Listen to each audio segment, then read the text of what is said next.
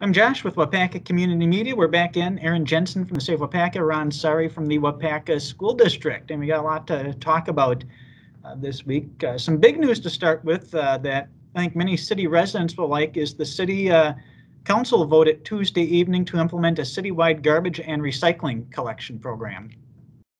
Yeah, so I think the important thing to start with here, Josh, is Justin, our Public Works Director, has been working on this for a little over a year. He's done a fantastic job putting information together, collecting responses from community surveys. A year ago, he put a survey out, 645 respondents, which is really good statistically for a survey. And 87% of the respondents said that they were in favor of having a citywide garbage pickup. And so that led us to last night. Council did approve a contract with Gratian Disposal. And that will be a 5-year contract. It will provide city residents with garbage pickup every week and then recycling every other week. And just for people who get this level of service now through their own individual contract with a hauler, a lot of them are spending $350, $400, even over $400 a year. With that group rate, we're looking at in this first year $151 a year approximately, or $1265 a month. So it's obviously a huge savings, over $200 for many people. I think on average $225.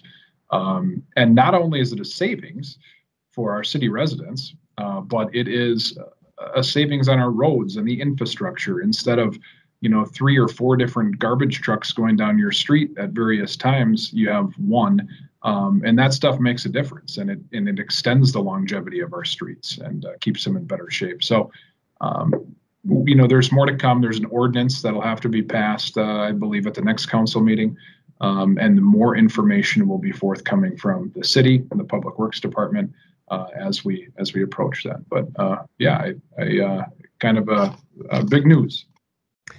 On the school front, we want to get word out there that you're looking for substitutes. Tell us about that need, Ron.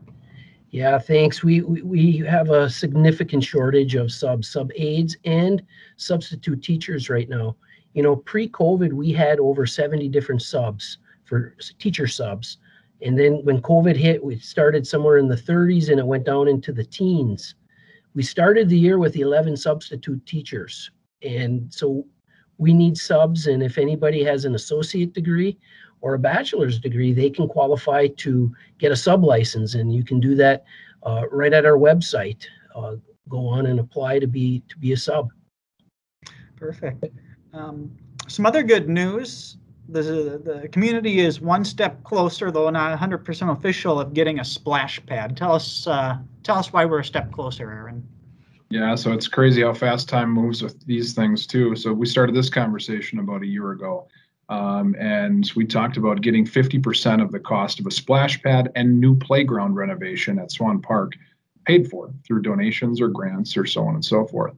The Friends of Waupaca Parks and the Waupaca Park Department and Andrew Whitman have done a great job at ushering that project to where it is now. And we just got a tentative letter from the Wisconsin DNR about an award for $334,000 through the Water and Conservation Fund. And that's a grant program that will help pay for this. And that gets us pretty darn close to our 50% goal of fundraising. And we're looking forward to upgrading that playground equipment because it's crazy, but those, the amount of use it gets after 20 years, it's already been about 20 years for that playground equipment. It's in need of being replaced one way or another. So to be able to add an amenity like a splash pad for the community and also upgrade that with 50% of it paid for, that's a big deal. And it's another credit to our shared grant writer who helped and worked with Andrew to submit that grant. So we're excited to continue moving forward with that. Now we want to talk about a couple events coming up. The first one is Child Find, or it's also known as Community Child Development Day. That sounds like a really good drawing together of different resources for young children. So what's that all about, Ron? Yeah, we have a great community and a significant number of community groups that partner with us to do this, these child development days. And any child 18 months to 4 years can come on October 14th between 4 and 6 at the WLC and get exposed to all of these community groups that are here to support our youth, our children, and hopefully get registered for school. And if they have needs, we're able to support them. Perfect. And you want to repeat that day, time, and location once more? Yeah, that's at the WLC, Waupaca Learning Center, October 14th from 4 to 6. Perfect.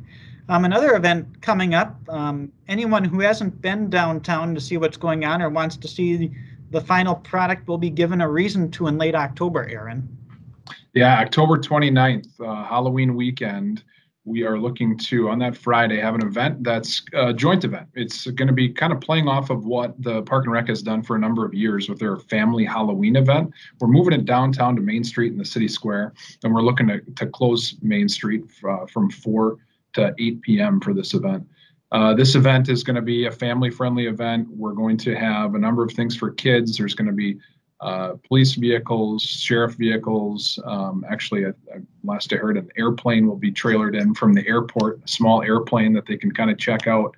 I believe a fire truck, things like that. There will be pumpkins from Jim Miller's pumpkin display brought downtown, about 25, 30 pumpkins that'll be on City Square. There will be games and crafts and things like that. Of course, trick-or-treating type things for the kids. And on top of that, we're also working with the Chamber of Commerce, who's helped us in contacting some Main Street businesses. And obviously, this has been a tough time for them. Wanted to ask them if they wanted to take that opportunity while the street's closed to expand their premise, which means spill out kind of outdoors onto Main Street, possibly have a one-man band or whatever it might be. And we do know of at least 4 or 5 businesses that want to take advantage of that during the time that the street is closed. So we're excited for it. Get it on your calendars, October 29th from 4 to 8 p.m. Right, now we want to talk a little bit about COVID. And Ron, one of the things the school has started this year was on-site COVID testing, and you disappointingly have found out that's not working out the way that's been intended. So that's going to be discontinued. Tell us a little bit about that. Yeah, it's going to be put on hold at this point, just because, well, I'm tongue-tied here. I have so many thoughts going through my mind at once. I'm trying to pick out where to start. But initially, we were excited to have this opportunity on site as a service to our students, staff, and parents. And we were told that the results would come back fairly quickly, and they're not coming back quickly at all. It's taking quite a long time, more time than it should. And so we believe we're better off directing our parents and students to go get tested at our local or area or regional testing sites for that PCR testing, instead of coming and doing that here on site. So it's temporarily on hold. We're disappointed that we have to do this, but we don't have any control over it. It's a different entity through the state that's doing the test, developing the tests and reporting it out. So unfortunately, that's where we're at. And then, anyone that watches this update on a regular basis knows that Ron tracks the data really well with what's going on with COVID in the area, and that helps the school to make good decisions. And I know you want to give a little update where things are at right now. Yeah, I've been talking about how we had hoped we had reached our peak a week ago, 2 weeks ago, 3 weeks ago, 4 weeks ago. And I was optimistic. I thought that we had. I know that we were told that the peak would happen last week. And it appears that it did happen last week, unless the data changes, because it does change every day. But recently here, it looks like it peaked on the 7-day average on September 14th of last week. 26.4 was our 7-day average. Our 14-day average the next day on September 15th was 23. That was the peak. And that same day, our total positives or probables over a 14-day count was the highest it's been at 324. So we're hoping that's the peak. Yesterday's data numbers came in lower than anticipated. I'm hoping that today's come in low as well. But it is not looking like we're going to be able to move to mask optional.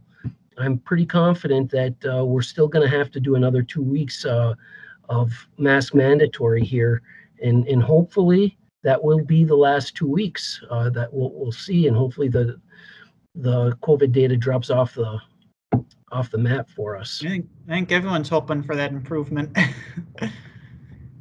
Absolutely. Well, Ron, Aaron, appreciate the time to get the community update. A lot of happenings going on, and thanks again for your time. Have a good week. Thanks, Josh. See ya.